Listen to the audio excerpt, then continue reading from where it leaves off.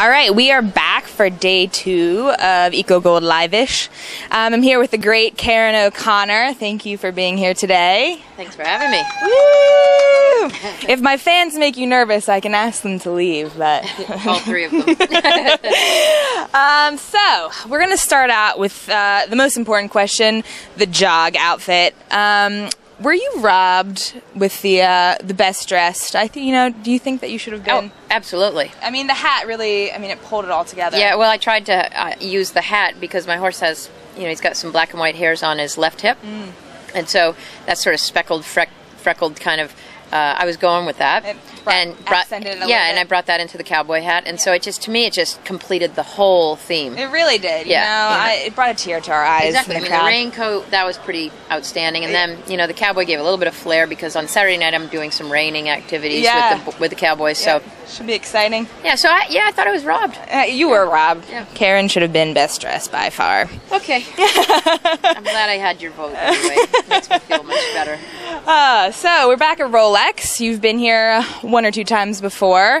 You just got back from England, feeling a little jet lagged. In one piece, you look great. I was feeling a little jet lagged yesterday. I'm better today, but I think I'll be fully on board tomorrow morning.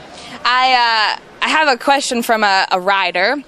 They want you to talk about the atmosphere in the UK compared to the US. How does it differ? A lot of people don't make it over there, and I was lucky enough to be over there for a year. It's great over in the UK. How does the UK differ from being over here, competing over in the US? I also lived in England. Dave and I lived in there from 1991 till 1995, so a full solid 5 years, and we learned a tremendous amount about where the sport is, where the top of the game is worldwide. There, at any given competition, it doesn't matter if it's novice or all the way up to badminton or Burley.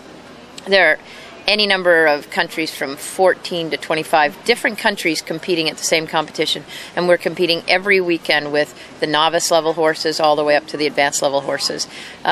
So you really, if you want to do well over there, you have to learn how to win. And it's as easy and as difficult in the same statement. You have to be in the low 20s in dressage. You have to go inside the time, and you have to jump a clear show jumping. And it's that simple, and then it becomes that difficult. And if you can take that from that experience, it changed our careers. When we came back here to the United States, it was remarkable to both of us how different the sport is here in terms of the depth of competition and the depth of talented riders with multiple horses that there is over in the UK. And do you think, what do you think the size of our country, do you think that matters, or is it more of a cultural thing over there, that it's just more kind of streamlined in their day-to-day, it's a little bit more? I think English sports in general, English equestrian sports in general, are on the rise here in the United States, as they have been for several decades. But we're not talking about decades in England, we're talking about centuries. And centuries of tradition of English riding that started with the fox hunting. It started with the commoner's romance with royalty and the pageantry of the monarchy, and the idea of fox hunting and jumping fences across country. And that's how people grow up over there. They didn't have any Western riding there 100 years ago. So their Western sports are on the rise because of how easy things are to have, multi-international sports. So their Western sports are on the rise, and our English sports are on the rise. So our Western sports are far more because of our heritage and because of our history with the Western horse and the cowboy. Makes sense. So we have a few questions from your fans, not my fans, online. Our fans, yeah, come on. What has been your biggest challenge? You've had a pretty successful career, I would say. What comes to mind as your biggest challenge as a professional, as a leading professional in this sport?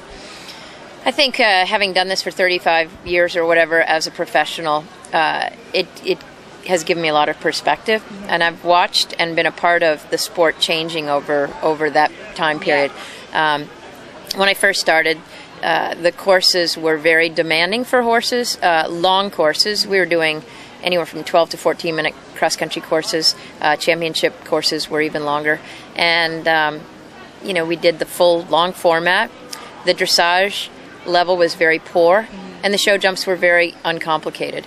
And it was really all about the cross-country. The cross-country courses back then, you had to do quite a lot of brave riding because the ditches were very deep and wide, the hedges were very high, and it took a very, very brave horse, but didn't take a lot of technical skill. And now the dressage it's, you know, getting competitive to a fourth level dressage horse. The show jumping is competitive against a meter 30 horse, and in the show jumping world. And the cross-country phase is getting so much more built on technique and accuracy and rideability of the horse. And now you have to go very, very fast between the jumps because a lot of the jump questions we're having at the cluster areas on the course are all about rideability, turning, staying on a line, jumping something very small, skinny, narrow, jumping something that's narrow and very wide. And so the horses have to have skills that are much more technical than they've ever been before. So do you think that as a sport it's more difficult now, or do you think it was harder when it was bigger and wider and more about the... I think the horses are trained to a higher level technically. I don't think it's harder now than it was then because the game back then was difficult. If you took the same riders that were doing it back then, it's very easy for the riders of today to say, oh, back then they didn't know what it was so easy back then.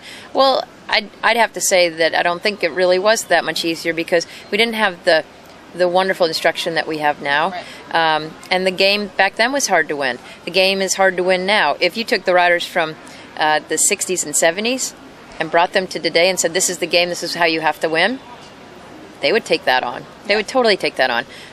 Because I think an equestrian competitor that wants to win is going to find out how to beat the game. Yeah. So who, over the years, who has been your best horse? Who? Oh, jeez. That's like picking your favorite child.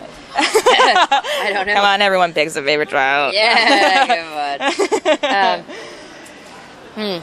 Different ones for different things? Very, kind of? very, very different. Of course, you know, in the most recent years, the famous horse, the one that got into the hearts of everyone was Teddy, the pony. And that was a very, very special time for me and a special time for him and I think a special time for the sport and for a horse that was able to cross into the mainstream public. And they knew his name and they knew who he was, and that was a really special time for everybody. So I'll never forget him and was really excited to be able to ride him around Rolex on 2 different occasions. Yeah. And the tragic side of how he ended his life was very sudden and very hard for the sport to take, and I think that that's why so many hundreds of thousands of people mourned that, and it was a big deal for everybody. He was a special horse. I was over in England when you had Teddy going, and I worked for a 4-star rider. She rode at the levels in the 90s, and at the time she was doing kind of a pony sales, importing from Ireland, and because of Teddy, I guarantee the sales were through the roof. Everyone wanted the next Teddy. Sure. But, you know, he was very special, very special. So I wouldn't say that he was necessarily my favorite horse, but he certainly is. He's in that group of horses that made that short list. Yeah, yeah. For sure. That's awesome. And you have quite a few students, quite a few talented students. What do you think is an attribute for a young rider or a competitive adult amateur to make it, to be successful in this sport? Is it, you know, personality? Is it luck? Is it timing? You know, what makes a successful amateur rider? I mean, there are a lot of virtues that are going to make a top rider, and for me the biggest thing you have to have is perseverance. You have to have a work ethic that allows you to be patient and understand that this is an acquired skill that takes many, many, many years to learn how to do it well, and you have to enjoy the journey. Having said that, there is a bit of luck involved. Choice of horse is a part of a luck.